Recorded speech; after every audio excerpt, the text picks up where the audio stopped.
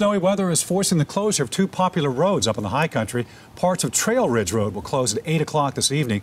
Park crews tell us they'll reassess the conditions in the morning. And this winter-like weather has also closed the road to Mount Evans. The last section of Mount Evans Road that leads to the peak of the mountain closed today. And parts of the road have been closed for the past few weeks. And the popular tourist spot also got a late start, as you remember, because of so much snow earlier this summer.